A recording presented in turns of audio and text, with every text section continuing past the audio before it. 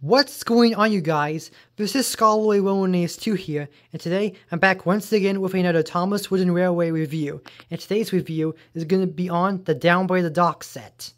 So for those who may have not noticed that a few weeks ago I did a video while I looked at an entire haul of Thomas and Friends toys. Most of them were Tomy and Wooden Railway. And for those of you who may have watched the video, and if you didn't, well, go back and look at that. Watch the video so you can get a better idea. So yeah, for those who may have watched it, is that a few of the items in that haul were linked to this specific set, like Cranky, the bridge, Bulstrode, and the lighthouse.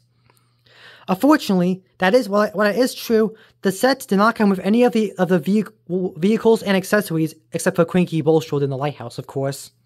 So all the rest of the accessories here and engines are improvised. So without all the way, let's get into the set. The Down by the Dock set was first introduced to the Thomas Wooden Railway line back in 2002, and remained basically untouched for its entire lifespan. With the only difference being they switched out the Cranky model with a newer update, up until 2010 when the set was discontinued. The set is loosely based off the Brendam Docks from the TV series. The main items that the set comes with are Percy, with a cargo car with a cargo piece. Now, fortunately, I don't have all the pieces to make up the set. The only pieces I'm missing are the workman figure, a yield sign, and one of the risers to that track over there. That's a different placeholder one, and a special cargo piece that looks like this one, but it has fish coming out. So yeah, you're doing a little improvising here. So this is a cargo car. This set also came with Louis 1 with his cargo piece, except for his flatbed, which I don't have. It also came with Cranky, the old style green one. Gray one. Later on, he was updated to be green. So yeah, you may have also seen the video that his head was he was basically decapitated by as you can see. I soon fixed that. The set also comes with Bulstrode the barge.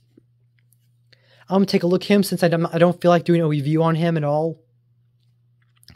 Bulstrode was first introduced in this set and was exclusive until a few years later, where he came along in like a drawbridge set. Yeah. So anyways, he's Bulstrode. He's pretty cool. For some reason, when I was a kid, I didn't read Bulstrode's side. So I always thought his name was Nordstrom because of an early YouTube collection video.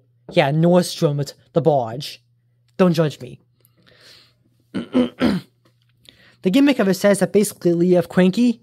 He can basically use these little hook things on his sides to take Percy's cargo piece right here, like that. He can lift it out of a truck, and using this other knob on the sides, he can move it all the way over to where Bulstrode is, just like that. Sorry, it's hard to do it with one hand. Yeah, and Bulstrode can depart the docks with his cargo. Or he can do it vice versa. Basically, Cranky collects the cargo from Bulstrode, and Percy takes it elsewhere. Like that. Other things the set comes with include two figures. One of Topham Hatt, and the other of a workman. This is a Lionel workman I use as a placeholder. It also comes with a lighthouse over there that can move around. Like that. Also came with a signal.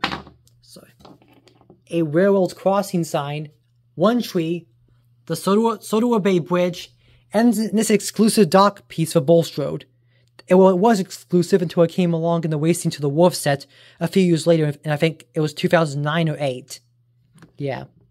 And Cranky fits comfortably in there. So the main flow of the set is that basically you have Percy, who can go along this big oval piece here.